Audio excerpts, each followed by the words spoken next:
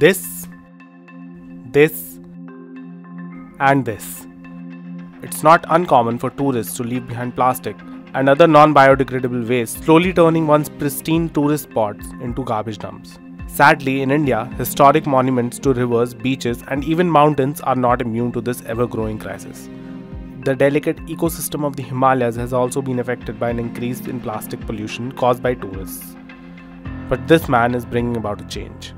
Pradeep Sangwan has taken it upon himself to clean up the mess left behind by tourists on the trekking routes of the Himalayas.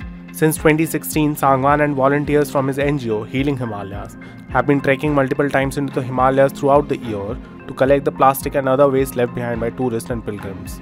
According to him, the volunteers of Healing Himalayas collect around 1.5 ton of mostly PET bottles and multi-layer packaging materials on a daily basis. Then they make sure it's segregated and recycled.